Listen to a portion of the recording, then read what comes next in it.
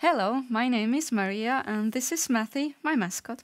And this is Giganto, Mathy's cousin. He wanted to join in on this video.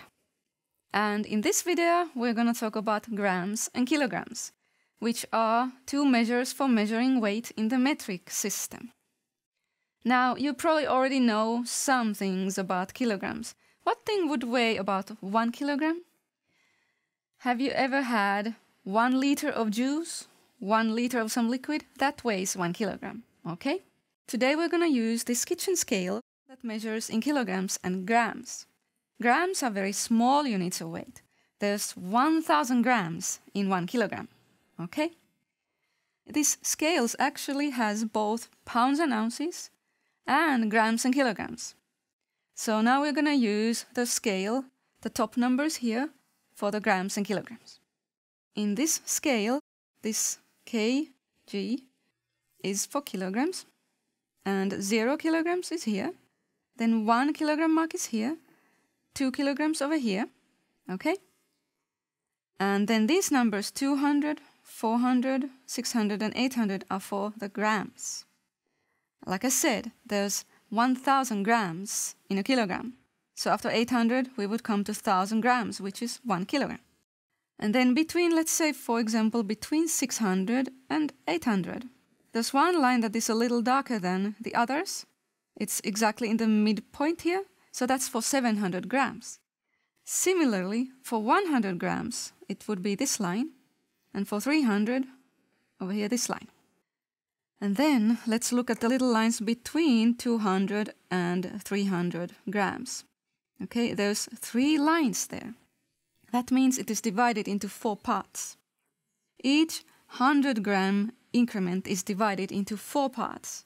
So that means that those little lines, the smallest lines, are for 25 grams each.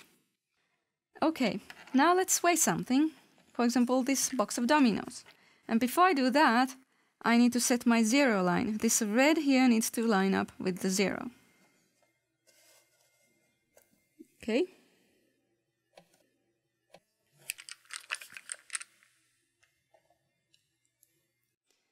And there we go. As you can see, it goes close to this 1 pound mark, but we're reading here in the top. So it is a little bit past the second little line after 400 grams. So maybe 425 grams, or a little bit more than that, 430 grams even.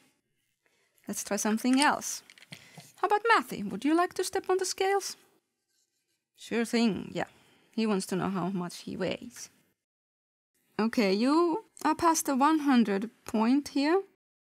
Past the 125, between 125 and 150. Okay. Kilograms? No, grams, Mathy, grams. Let's try this onion. This way. Okay, it is 1 little line before the 200 gram mark, so 175, right? How about something heavier?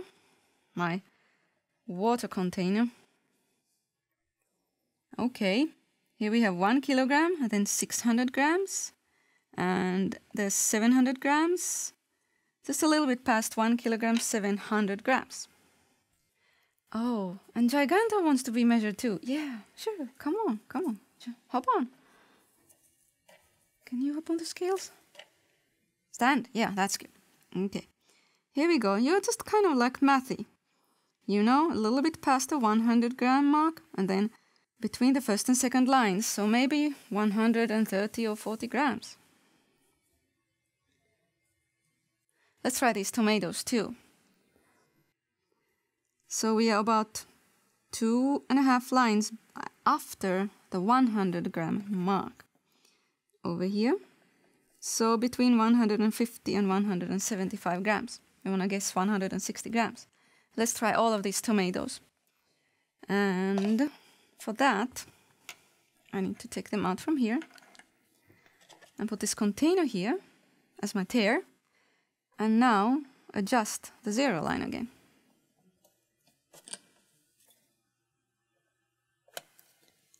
And let's start piling the tomatoes in there. See if I can pile them all in there. And yes, we have here 600 and 625 grams. One more thing I wanted to try was just one domino. Let's see. Okay, it does not tilt the scales much, so let's put 2 there. Almost to the first line there, almost 25 grams. Let's just try some more. Okay, almost to the second line, so almost 50 grams. Yeah, I'm hoping if I could get an even amount. This is about 75 grams there. Okay, now we are about at 100 grams, okay? That many dominoes for 100 grams.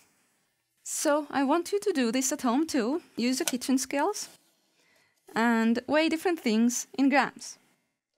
And then after you have done that, also find at home different food items or other products that say the weight on the label in grams and kilograms. And I have a few examples here. It's a can of asparagus. And over here you can see the weight in ounces and grams, 411 grams, right? And then this bottle of ketchup. It says the weight both in grams and ounces. In grams it is 397 grams. Alright, I hope you had fun with this video and I hope you will have fun measuring and finding things at home. So we're all done with this lesson.